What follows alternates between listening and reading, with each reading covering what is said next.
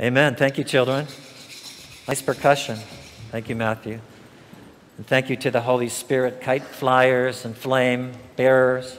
Sierra, who was confirmed yesterday at Grace Cathedral, along with others that we'll recognize in prayer later. It's not surprising that today's readings on this Pentecost Sunday are inspiring.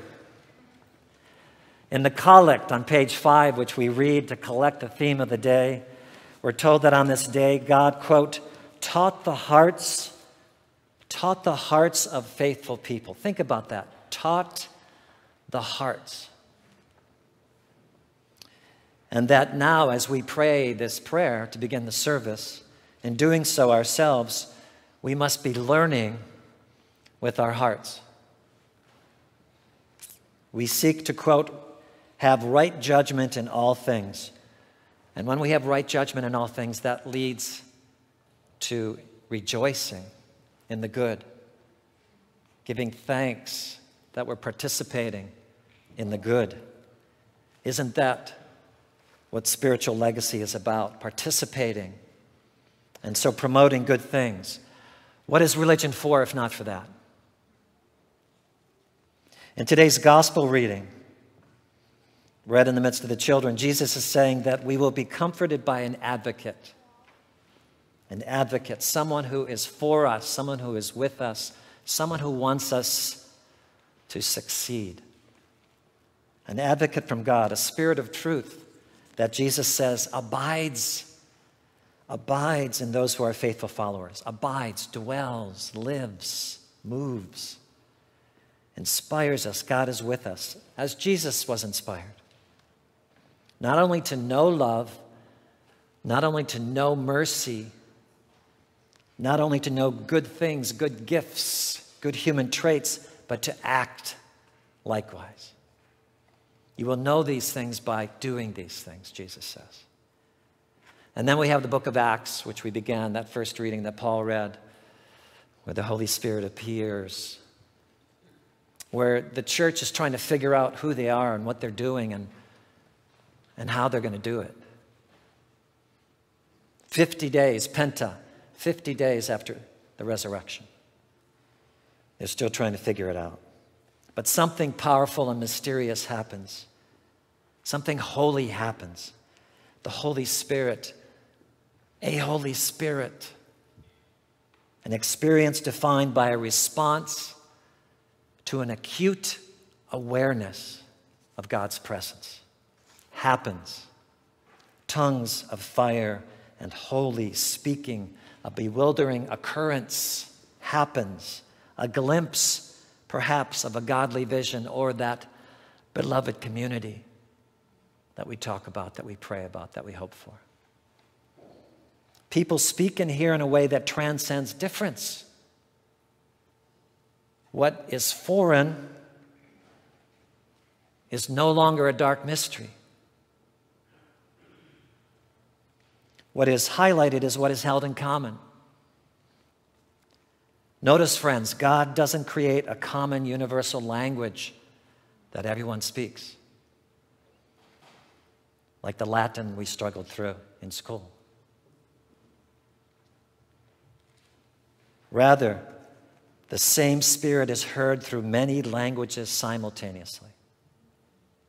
Both diversity and difference are retained. Commonality, understanding, in spite of difference, is lifted up.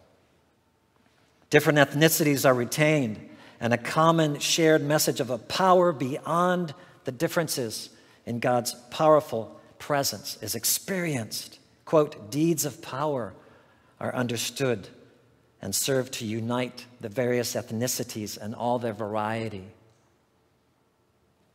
Think about that. That's Pentecost.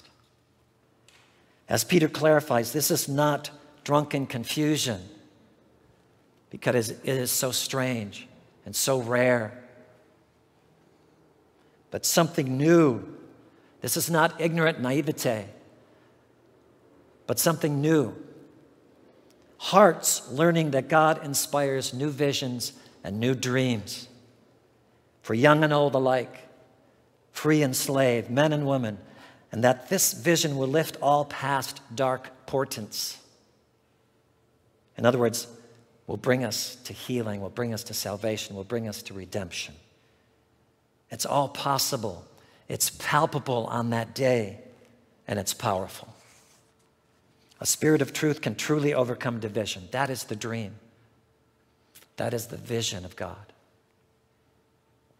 So what does this mean to us? We weren't there. We weren't there that day. And yet to be believers in God and Christ and the Holy Spirit of God is to trust something that is sorely lacking in our culture today. To trust.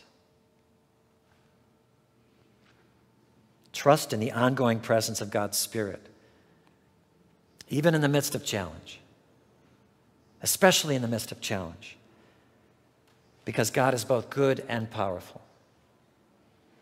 That presence is with us now and in us now and changes us should we desire to receive it.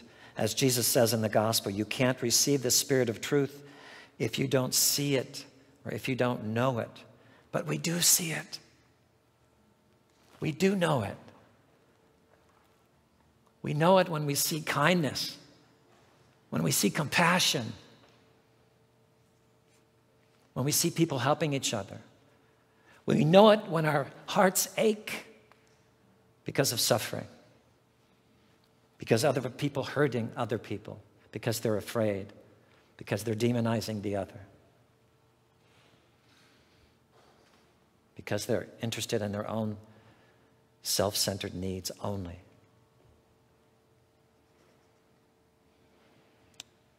We know it. We do see good.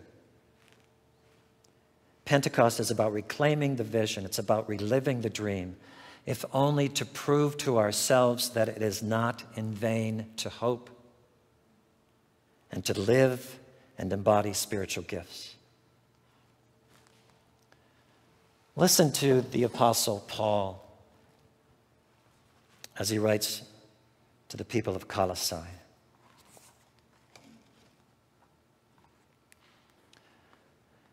But now put them all away: anger, wrath, malice, slander, foul talk from your mouth. Do not lie to one another. This is the early church struggling. Seeing that you have put off the old nature with its practices and have put on the new nature, which is being renewed in knowledge after the image of its creator. Here there cannot be Greek and Jew, circumcised and uncircumcised, barbarian, Scythian, slave, free, but Christ is all and in all. Put on then, as Christ's chosen ones, holy and beloved, compassion, kindness, lowliness, meekness, and patience, forbearing one another. And if one has a complaint against another, forgiving each other, as the Lord has forgiven you. So you also must forgive. And above all, these, put on love, which binds everything together in perfect harmony. And let the peace of Christ rule in your hearts, to which indeed you were called in the one body. And be thankful. Let the word of Christ dwell in you richly. Teach and admonish one another in all wisdom, and sing hymns and psalms and spiritual songs with thankfulness in your hearts to God. That's a letter written to a Christian community, just like ours, a letter that we need to hear, that we need to remember, to reclaim the vision and the dream. We have to figure out how to live, how to interpret Scripture, how to be Christians in this challenging world. In fact, in the very next verse of this letter, Paul writes, "Wives, be subject to your husbands." We've rethought that, haven't we? I have not read that at a wedding ceremony recently. It's still suggested in the old book. I didn't read it at Zorene's wedding last weekend, this beautiful gathering of young people professing love. But we sure talked about love. We talked about forgiveness. We talked about the reality of relationships, that we have to give to each other the love that we receive, that we have to give up a part of ourselves. If we learn anything from Jesus, it's that love is sacrificial, ultimately. And when we fail to do that, we have to forgive. That's my wedding homily. Give up, and forgive. Right? Give up, and forgive. Because we need to keep going. Our hearts keep learning. And I believe truly it's about the heart. It's not about who is intellectually right. Thinking you are right and saying so is not necessarily compassionate, even if you're right. Not necessarily meek or patient, right? Am I right about being wrong? And that's why gracefulness and forgiveness are the last values of the parish theme. You have that card in your bulletin about the parish theme, right? Rooted and rising. We're rooted in Christ and rising in Christ. So we're rooted in that inspiration. It starts with inspiration, stability, integrity, the necessities, the details of our lives reflect our faith. But we end that with gracefulness and forgiveness so that we can begin again. We know that we need that. And that's the spirit of Pentecost as well. Breathing through us. Breathing through us. Because that's what inspiration means, literally. Breath. Inspire. And so we remember that. We remember the hymn, Breathe on me, breath of God, 19th century text. Breathe on me, breath of God, fill me with life anew, that I may love what thou dost love and do what thou wouldst do. We should remember that every morning when we wake up, that when we breathe, God is with us. That when we breathe, the Spirit is with us. That we are not alone. That we are empowered by the presence of God. We need to slow down sometimes when we're tired, when we're fatigued, when we're dejected, when we're despairing, when we're angry, and breathe in the breath of God and ask, what should I do now? This week, my 7-year-old granddaughter, Maddox, many of you know her, first grade, she said to me, Papa, did you know that when a frog burmates, his heart stops beating? So I corrected her. I said, it's actually hibernation, and I'm not sure the heart can stop. She was right on both accounts. Right? Number one, when a cold-blooded animal hibernates, it's called burmation. Did you know this? And two, some frogs' hearts do stop, and they breathe through their skin in the cold in the winter when they're burmating in order to survive. So I guess this is why the Greeks say 7 is the age of reason. But I hope you have a way to fortify yourself when you feel like your heart stops. And remember that your heart is learning anew how to be alive, how to be warm, how to be loving. We need to practice and remind ourselves that we breathe in the breath of God and that God is with us. Maddox told me on the same day, she said she had cried early in the day. I said, what did you cry about? She said, there was this massive march of ants coming through the kitchen to the garbage pail. I said, oh, I know, I hate that. But why did you cry? I was scared. I said, when you're scared, stop and take a breath. And remember who you are and that you're bigger than ants. My little point is this, that if we stop and remember who we are and we breathe in and know that God is present, that we are changed, that we are empowered, that we are a different people, and that what we do from that moment on matters and will change everything around us.